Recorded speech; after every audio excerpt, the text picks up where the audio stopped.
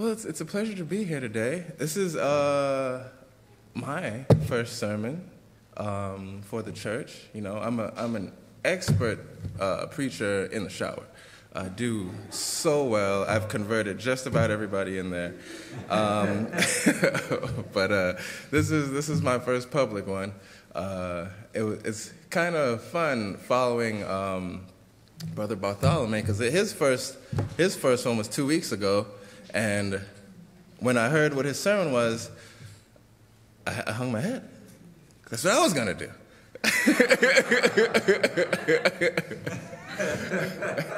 And then last week, Brother Ikones preached, and then that was my backup. So we've got something here. We're gonna try to go with it. You know, I'm gonna let you in on a little caveatic secret of some of my speeches. I took a public speaking class while I was in college, and we have 5 speeches. I got an A on 3 of those speeches, and then on 2 of those speeches I got a C. The 3 speeches that I got the A on are the ones that I prepared for 5 minutes before class. The 2 I got the C on, I spent about a week on each of those. So it seems to be that over-preparation does not favor me, and I spent some amount of time on this. We'll see if it was too much or too little, right? Bow your heads with me for a second while I welcome the Lord in prayer. Dear Father in heaven, I thank you that I could come up here today to share your word and who you are with my church family, my family in Trinidad and Tobago, my brothers, my sister, my mother and father, my son and my wife, and all the extended brothers and sisters in this church and all around the world. We know that, you know, with the hardship of COVID-19, that in it was the blessing of being able to broadcast our services and post them to anyone who may come about them, so that they are not just ours, but, you know, they are for everyone who needs to hear your message. And I ask that, as Brother Ikones said, I decrease completely, please, so that your words are the ones that the people hear today, and that they draw closer to you. In your name I pray. Amen. Amen. Okay. All right. Trust and questioning. That was my sermon today. I made it. It was so good. And then I was going over it again, and it is nonsense. But when you preach in your own shower, you know, it's really easy to follow yourself. So if you all have any trouble following me and my thoughts, please stop me in the middle, because somebody else might have some trouble too. And I want to make sure everybody's clear on what I'm trying to get at here. What is trust? What is trust? Trust it's essentially your faith, right? What you're putting your faith in, huh? You ever thought about it that way? We use faith a lot when we're in church. We're speaking about God. You want to put your faith in God. You want to put your faith in the ways of God. But what you're doing in everyday terms is you're trusting what he says. You're trusting that he is not lying to you. It's a relational thing. I'm gonna use the word. I'm gonna try the word trust instead of faith, because in our everyday lives we use the word trust a lot more. Sometimes you might open the kitchen cabinet, or not the cabinet, the kitchen cold box, and you'll pull out some Tupperware and you'll give it a sniff. And you'll say, "I do not trust this. Throw it out." Right? You don't say, "Hearken unto this. I do not have faith in it." Right? You don't trust it. You throw it out. It's not good. So I'm going to use trust. Trust and faith, they're very synonymous, and I'm going with trust here. so that we can kind of put it into, what I want to do is put it into a realm of your mind, of your everyday speech. Because, sometimes you might take a lot of the church words and you'll put them over into the church word section of your mind, and when you have to do something like preaching or telling somebody about Christ, you'll end up pulling from there in terms that, some commoners, some laymen, some people that, don't really read the Bible may not understand. So I'm going with trust, so that hopefully it floats around in that part of your mind where you walk around every day, where everybody else understands, so that not only does it sit better with the people that you come in contact with, but it sits better with you, because this is one of those words that you're probably more likely to use, and it'll permeate your life a little bit better. That's the goal anyway. Like I said, it's a blessing to be here. I don't deserve to be here, but not here, but also here on this planet at all, right? In spirit, I am here in spirit. I am, but I don't really deserve to be, do I? Let's take a quick look at something. Let's take a quick look at Genesis 4:4-7. We're going to go back to the beginning, but not all the way to the beginning. Just a little bit almost there. I'm using a phone, so I might got there faster than you, but I'm going to read it out also. And Abel, he also brought the firstlings of his flock and the fat thereof, and the Lord had respect unto Abel and to his offering. But unto Cain and to his offering he had not respect. And Cain was very wroth, and his countenance fell. And the Lord said unto Cain, Why art thou wroth? And why is thy countenance fallen? If thou doest well, shalt thou not be accepted? And if thou doest not well, sin lieth at the door. And unto thee shall be his desire, and thou shalt rule over him.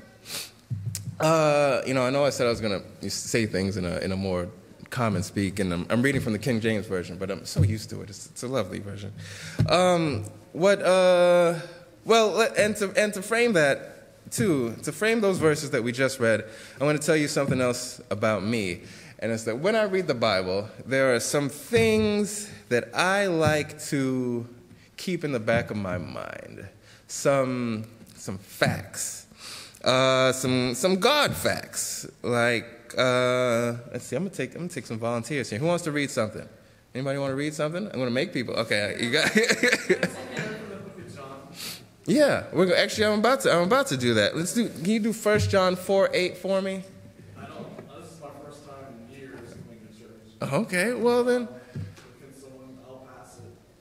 Yeah. All right. 1 John 4:8. John 4:8. 1 John 4:8. Let's see, what else? I need 4 more. There we go. We got one in the back. Ezekiel 33:11. Our head deacon, I will give you Deuteronomy 30:19 through 19 through 20. Do I got any more? Let's start with those. Yeah, if you don't mind. 1 John, 4:8. He who does not love God does not know God, for God is love. Thank you. Magnificent. Yes, Ezekiel 33:11.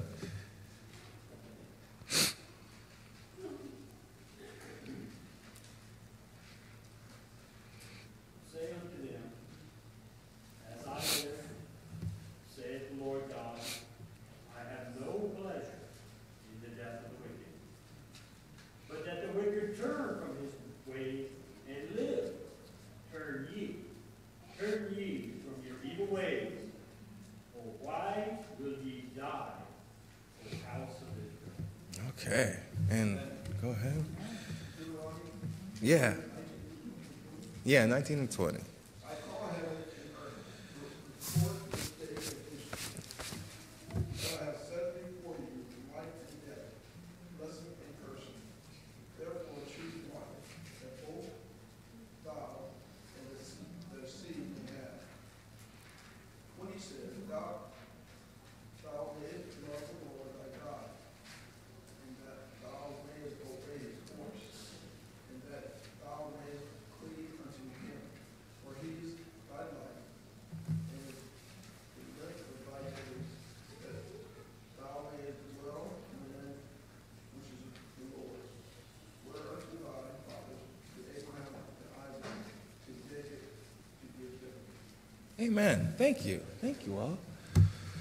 So those are three of them. God is love. He that knoweth not love knoweth not God. And in the adverse, the inverse, he that knoweth love knoweth God, right? Deuteronomy 33:19 through 20. I use that one because it demonstrates the fact that everyone has a free choice. Your will is your own will, and who you decide to yield that will to is up to you. So every decision made by every person in the Bible is an act of their will being exercised, whether to God's will or to someone else's, right? And Ezekiel 33:11, God does not want anyone to perish, right? That's not the God we serve. And, that makes sense with the 1 John 4:8. If he is love and he doesn't, I'm sure he doesn't want anyone to perish. But it's also your choice. It's your choice, and what you want to do is up to you. So those are my big three. I also do. Let me add two more. Romans 6:23. The wages of sin is death, but the gift of God is eternal life. So that just kind of tells you where this death is coming from, and the fact that God wants to save you. And Malachi 3:6. I'm going to read that one out of here. I only paraphrased it on my sheet over here. And that is, "For I am the Lord, I change not. Therefore ye sons of Jacob are not consumed." These things aren't specific to any particular time. These are facts about God that have existed about God from the beginning of time and will continue through the ceaseless ages. Amen. So when I read the Bible, these are things that I use to frame the things that I read. Because if I don't have it in context of these things, sometimes I might do the injustice of God of putting it in my own terms. I've noticed a lot lately. There's been a resurgence, I feel like, on certain things in the internet, where the people are trying to get back to God and figure out who God is. But a lot of the time, the big problem that they have is that they're trying to frame God in their own frame. And that's not something I want to do. Because if I'm framing God for me, then it's not who God is. That's who I am, right? So frame God the way God says he should be framed, because otherwise you can't really trust the things that you're thinking about him. Because he's the one who said the things about himself. Right? He said the things about himself. You can't add the things to him and then expect him to follow those things. Okay, so I think I tangent off a little bit, but so back to the Genesis 4:4 through 7, right? Man had fallen. Adam and Eve had taken up the fruit. Had left the garden. Had some kids. Were doing sacrifice, and when you look at the scope of the things that had happened up to this point in Genesis 4, sin hadn't really gotten a chance to permeate the lives of the people. We all know that sin gets worse and worse and worse through time, but they were starting off with sin point 1.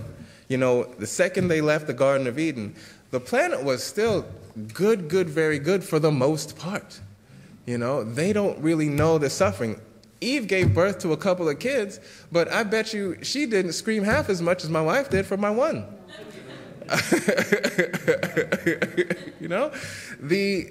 Her body was still as close to perfect as she was going to get without God, and that's pretty good because he had already made it perfect. It only stepped down a little bit. So up to this point,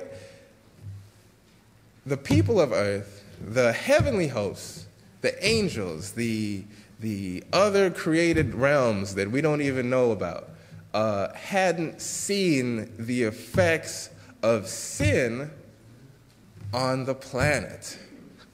Oh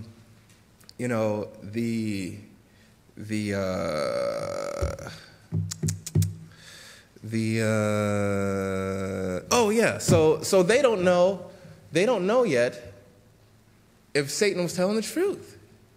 Can God be trusted? Is his way really better? We've had it really good for a long time, but we don't know if it could be better. Satan told Adam and Eve to take and disobey the Lord, but things aren't really worse for them. They're just kind of different. They're not wearing the robes anymore. They're not in his presence, but we don't know how much worse that is than anything else. Well, I guess we just need to keep watching, reserve. Yes, Debbie. I got a question. I don't know what you're saying. Mm-hmm.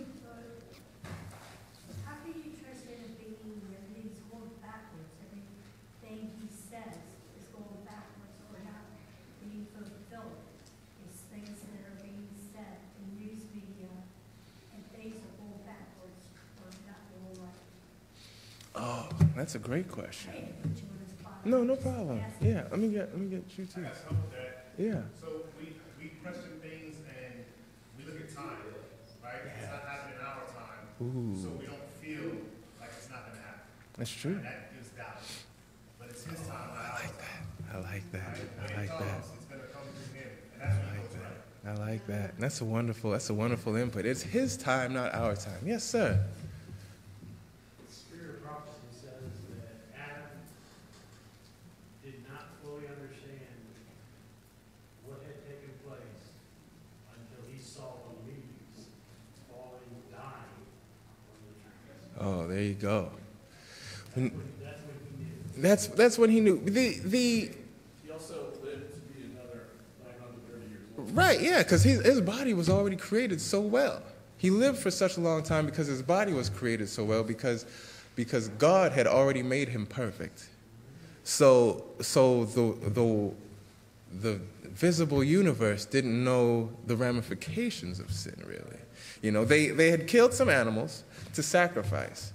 But, once again, these are perfect beings doing this killing. God killed the first one so that Adam and Eve could have skins, right? As soon as they came out of the garden, they needed something to wear, so they weren't naked. God made the first sacrifice for them, and then they made the rest of the sacrifices. But this isn't me trying to squash a bug on the carpet, messy and disgusting. This even though the life was being taken, it was still probably a pretty clean looking thing. And then we get to Genesis 4. Genesis 4 through 7, Cain brings his sacrifice to God of the fruits that he had made.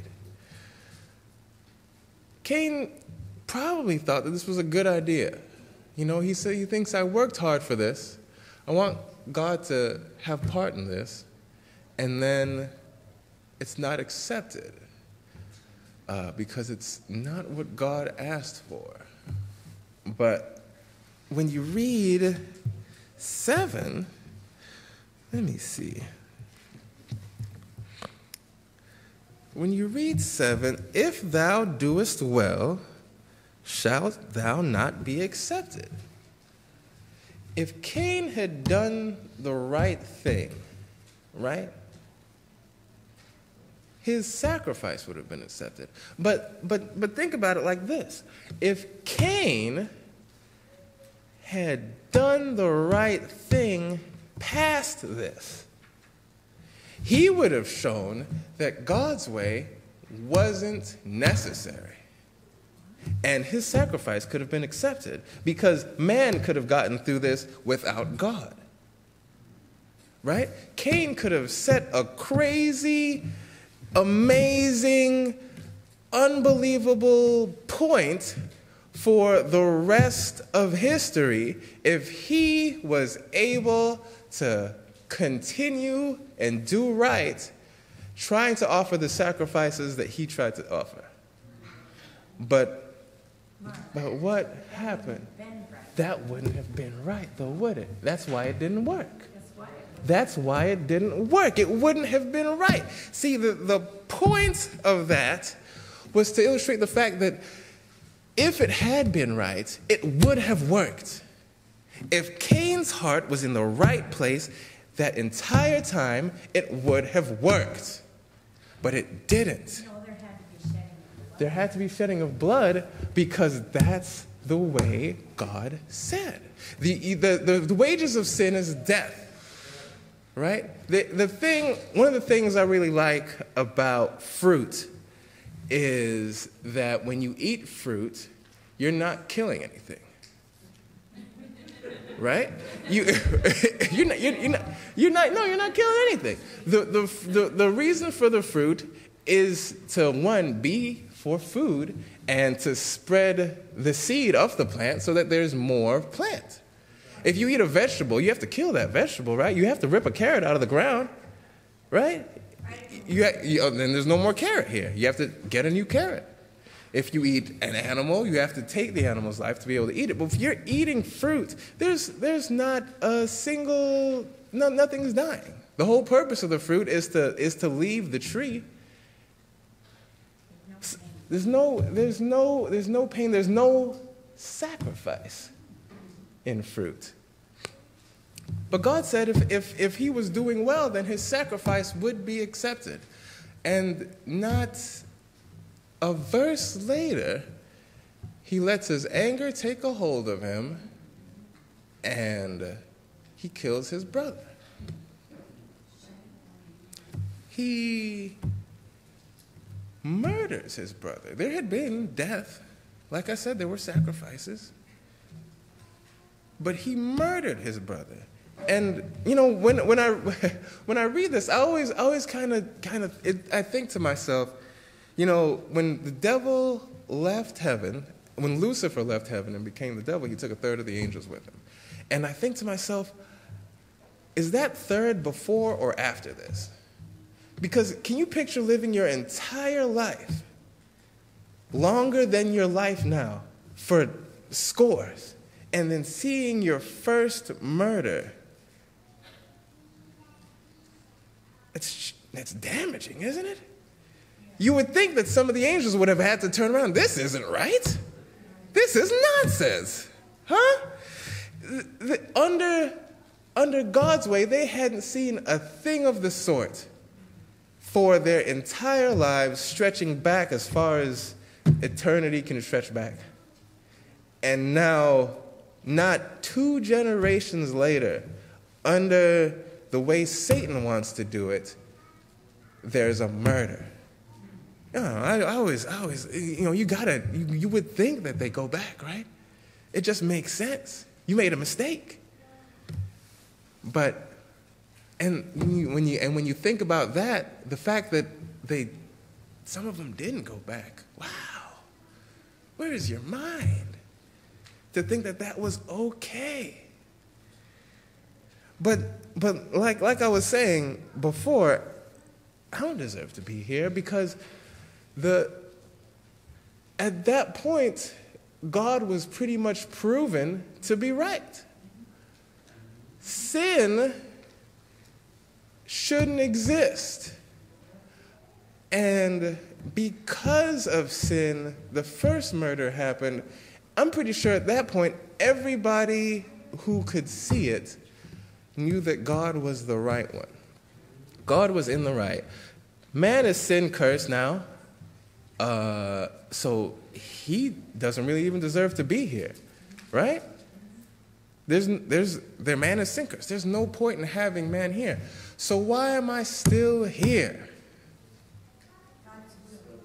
Spread the word, God's will. What was that verse that you read in 1 John 4:8? God is love.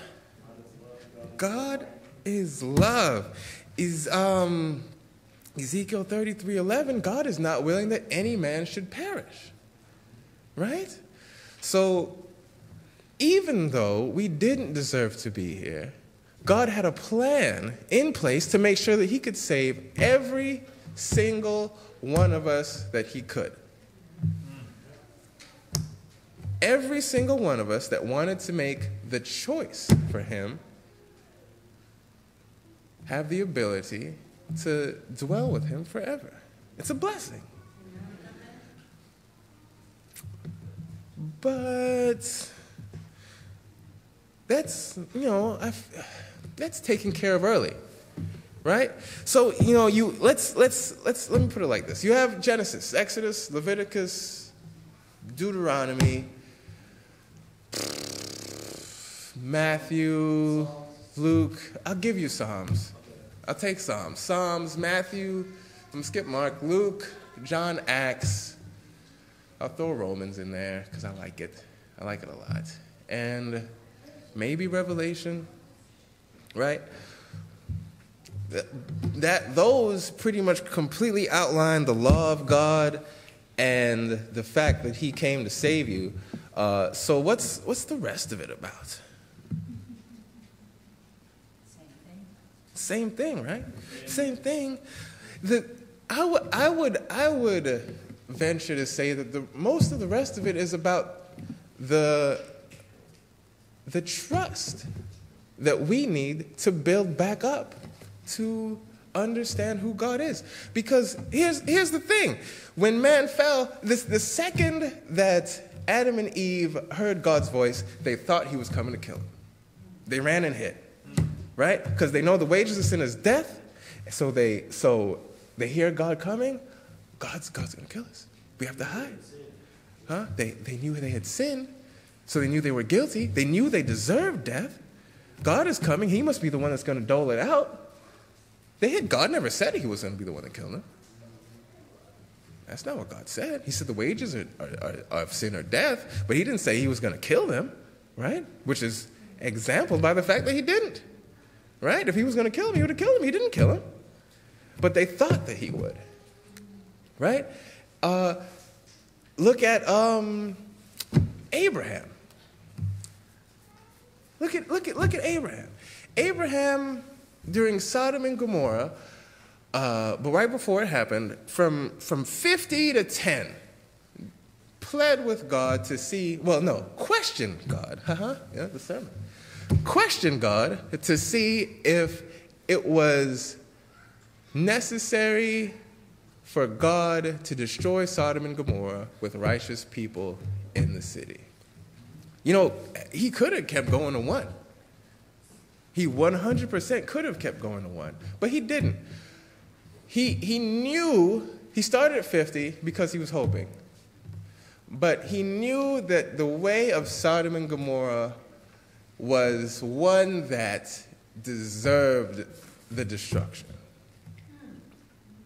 So he started at 50, he went down to 40, he did 35, got down to 10. But 10 weren't found, and, after Lot and his family left, there wasn't anybody in there, right? Surely there will be That's right. But then let's look at Isaac. When God told Abraham he had to sacrifice Isaac, he didn't ask a question. Right? Why is that? Why is that? Was it because that he knew that he had sinned against God with Ishmael, and that there was a chance that he thought that this was something that God would do in retaliation for his sin? Did he think himself guilty enough to deserve the loss of his own son? Because you think about it, he came out of Babylon. They were doing this in Babylon already. They were already sacrificing their children to false gods, which is one of the reasons it was so easy for him to take that trip and change his name. Right? And he went on this journey that God told him to take. He trusted God enough to get him out, but he didn't trust God enough to protect him on his way. He didn't trust God enough to protect him again for the same thing that God said he would have protected him for the first time. He didn't trust God enough to fulfill the promise of his son that he said he would, and tried to do it himself. So was he under the impression that he deserved this because he thought that's who God was? I mean, when you think about it, what does it say? Let's see. Genesis, I'm going to go with, no. Let me see. I think it was 16 I was looking for. No.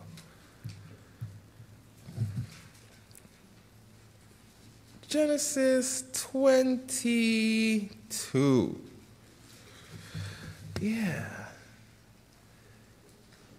Genesis 22.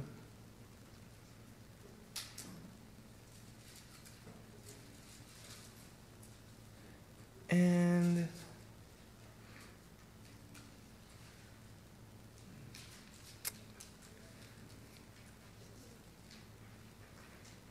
what am I looking for?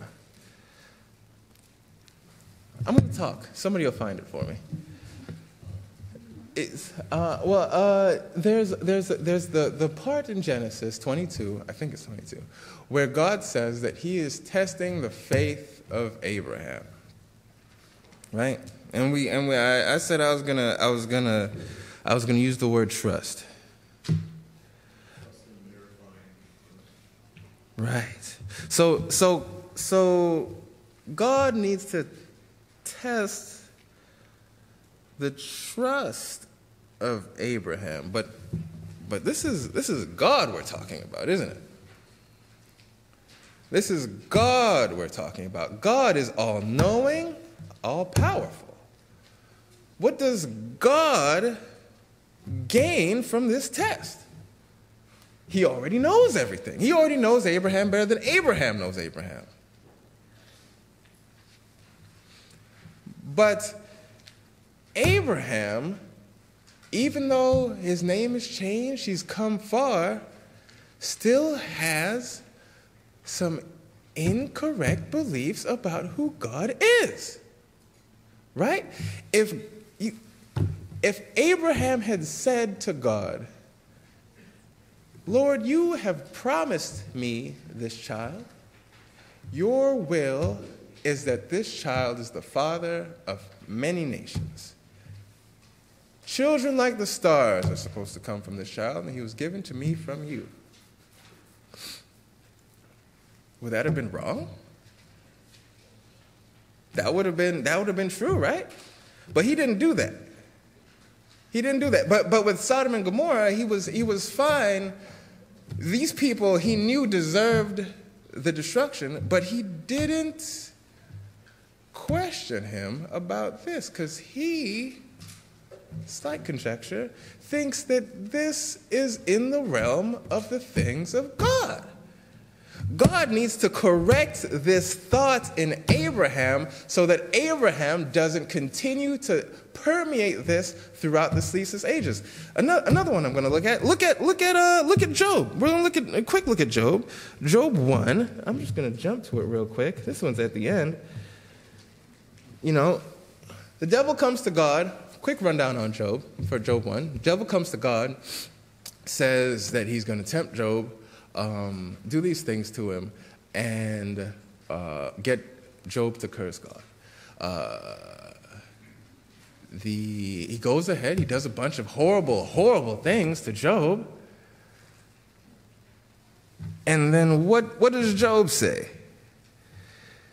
Let's see. Job 1:21, and this is Job speaking, and said, "Naked came I out of my mother's womb, and naked shall I return thither. The Lord gave, and the Lord hath taken away. Blessed be the name of the Lord." God didn't take away a thing from Job. Satan did it. But Job was under the impression that this was in the realm of the things of God. And granted, he did the right thing. He didn't curse God. And, he thought that God had a better plan. But he didn't know the God that he served well enough to know that this wasn't from God.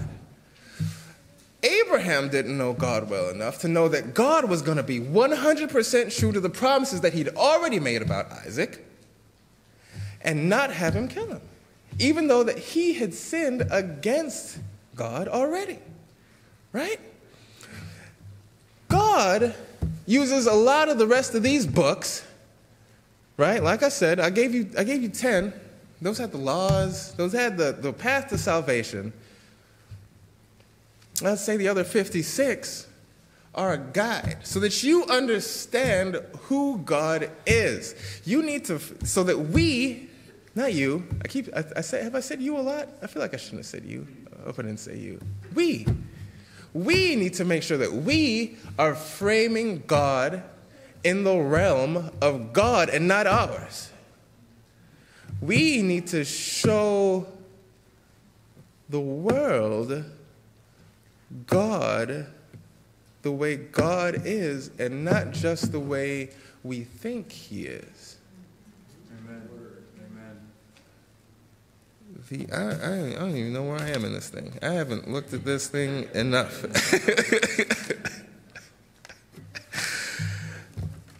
We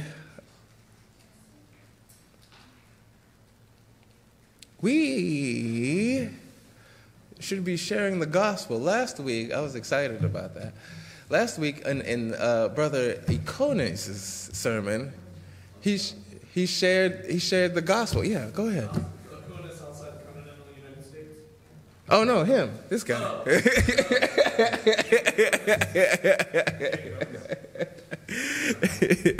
This guy. He shared the gospel with us. Where am I going to turn to? What was that verse that I was looking for? That this is the gospel, that Christ died for us, that we may have life. Like I said, I wasn't paying attention close enough to this thing, so I'm jumping ahead a little bit. We're jumping around. But that's the gospel, right? That God died for us. That was Abraham and Isaac. That was the story. Exactly what he did. That's exactly. His son offered as a sacrifice. Yeah. This was in the form of Jesus.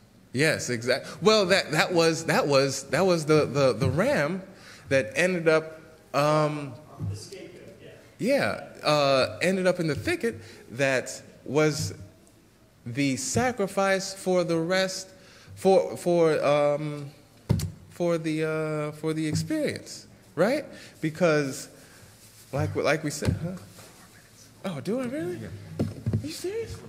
Oh God. But Abraham, in the spirit of prophecy, Abraham actually thought that if he took it to the point of allowing him to kill his son, he thought that God would resurrect him. And is that not what he did with Jesus? He resurrected Jesus and took death. That's exactly what he did. That's exactly what he did. I was on the gospel. Yes, thank you. I was on the gospel. The gospel is that Christ died for us. And then, but what does that mean to us? Well, let's take this also. Greater love hath no man than this, than he laid down his life for his friends. Okay, so the love of God is part of the gospel. The love of God is the gospel, because the greatest love that a man can do is the thing that God did for us so that we could have eternal life. So how are we walking around? Are we walking around with our lives in such a way that we show the love of God? We all know the gospel, but are we letting the heart of the gospel, the love of God, permeate our extreme existence? Is the love of God our focus? I was writing this sermon. Technically, I had an idea for the first sermon that I was going to write, and like I said, Brother Bartholomew took it with his sermon on the love of God. But I was so excited about that when I heard it, because I was like, man, that ties in perfectly. And we're both doing our first sermons the same month, so it's great. And then Brother Yacones had his, and it's like, man, that ties in perfectly too. But the love of God that we need to be showing we should make sure that we are showing I'm running low on time, and I'm trying to condense as much as I can. I think I'm only halfway through the first page. We need to make sure that we're showing the love of the real God. Make sure that we're showing the God that we can trust. Not the God that we think he is, but the God who he is. Amen. Amen. Our Savior, our love. The commandments of God, the promises have blessings on them. The promises of God come true. The word of God is consistent. The acts of God are consistent. The desires of God are consistent. All so that we know that we can trust God. Right? He's not flighty. He's not going to change. And that is why throughout the Bible, these other 56 books, we have the example of people living their lives with him and without him, and it's consistently the same.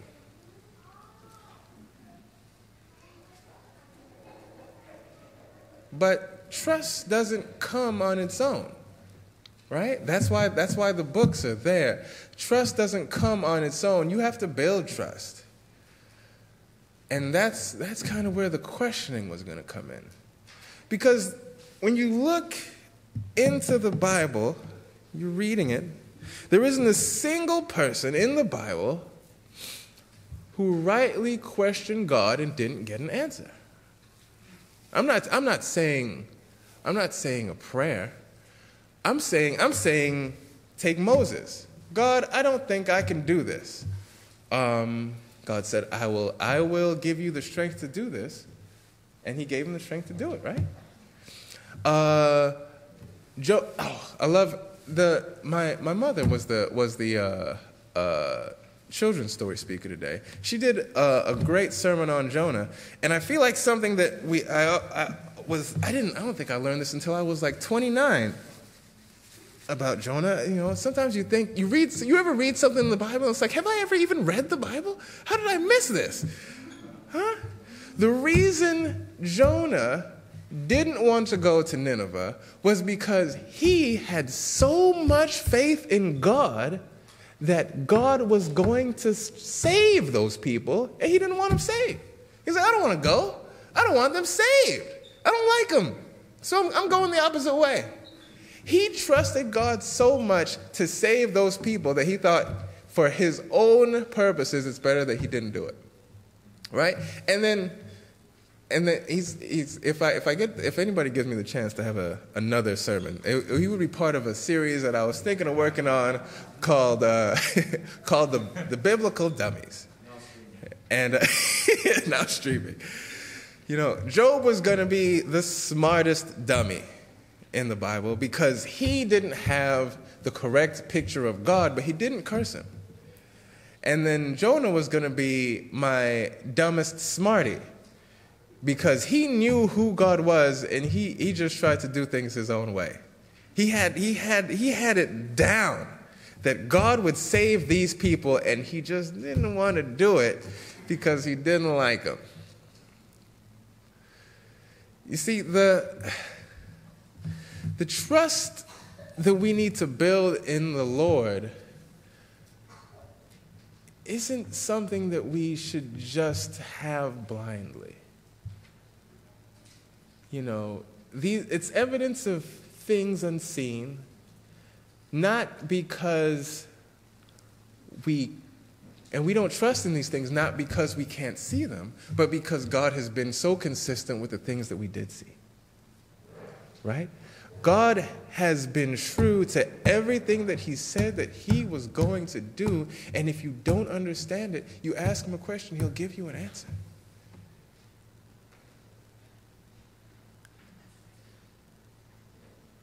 He'll answer you so that you know who he is, and so that you know you can trust in him.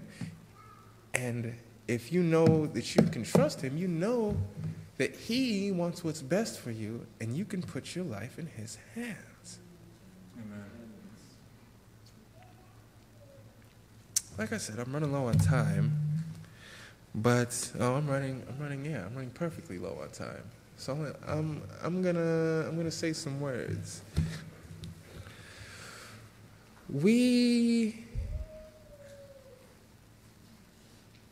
Luke, let me see if I could use this. I put this at the end, and I hadn't had a plan for it. So, but since I'm near the end, let's take this for the ending. Luke 12:48 says, is that what I wanted? Oh yeah, okay. But he that knew not and did not commit things worthy of stripes shall be beaten with few stripes. For unto whomsoever much is given, of him shall be much required. And to whom men have committed much, of him they will ask the more. I kind of just want the middle part in there, because we have a large responsibility as people that claim God in our lives to make sure that we show the correct God. Like I said, God in Job spends pretty much the last half of Job yelling at Job and his friends because they got it so wrong. 3 of his friends. One of them got it right. Elihu. It's a good baby name. Elihu. But if we don't want to go out and show an incorrect picture of who the Lord is. And we can avoid that by making sure we trust the God that God is, and not the God that we think he is. And we can figure out who he is by asking him to show us. Because he wants us to know who he is.